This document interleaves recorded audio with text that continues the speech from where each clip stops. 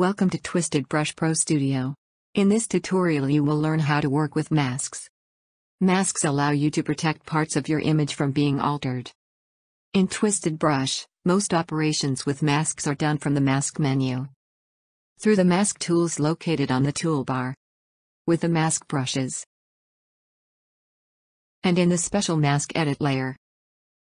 The quick command panel also has some buttons for quickly managing your masks.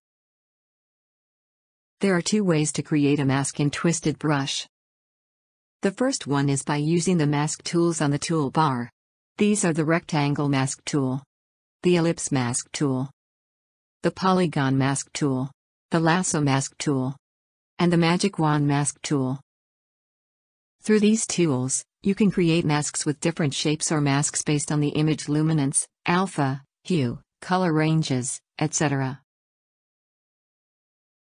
One of the most important mask attributes is the mask level.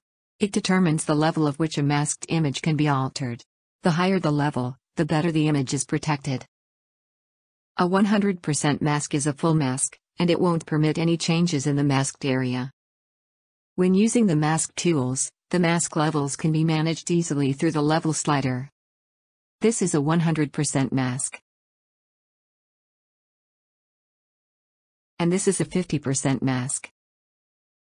The second way to create masks in TwistedBrush is by using the mask brushes.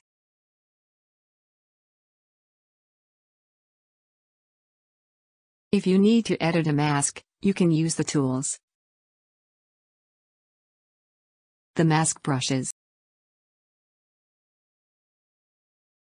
and also filters. You can add mask filters from the mask menu, mask filter.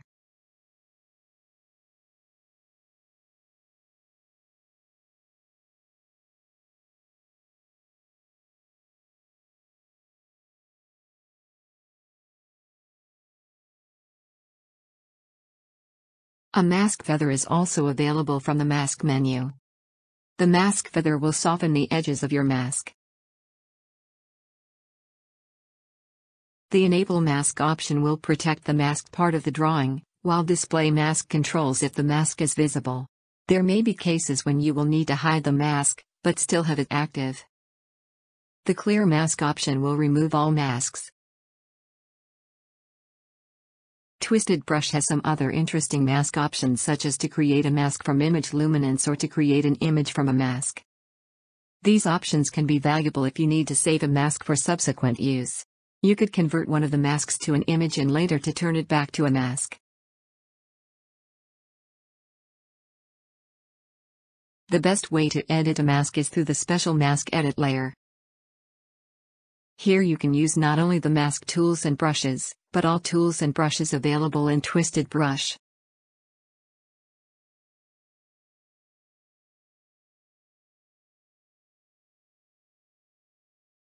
Just remember that if you use brushes to edit a mask in this special layer, the mask level will depend on the luminance levels.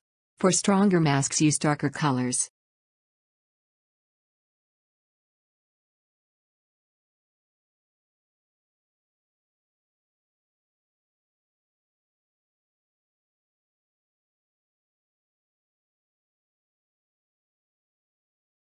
Additional mask settings can be found in the Preferences dialog in the Edit menu. If you want, you can make the masks to be fully opaque instead of transparent, or to change the mask display colors.